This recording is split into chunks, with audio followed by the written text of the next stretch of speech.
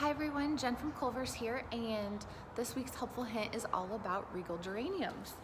So Regal geraniums are these big, beautiful plants. They're also known as Martha Washington geraniums, and they're a little bit different than a regular geranium because they have larger petals, larger clusters of flowers, and they have this unique serration to their leaf.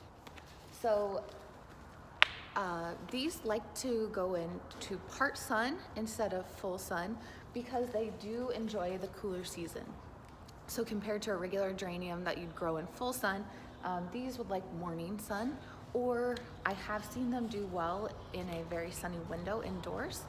These are great also as a gift or as a centerpiece for Easter, and they come in such beautiful colors.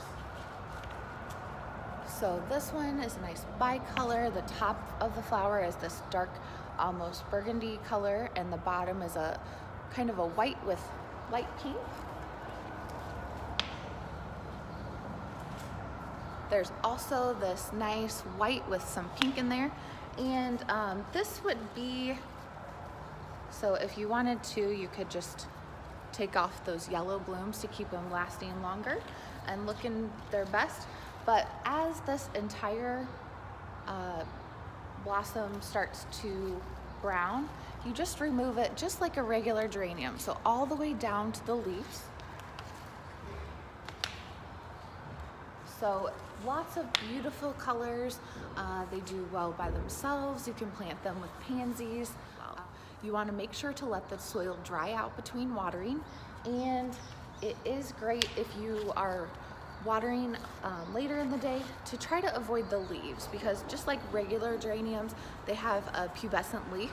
So if you can keep the water off of those and just keep the water at the soil level, you'll have a lot better experience because you won't have that water getting onto your blooms.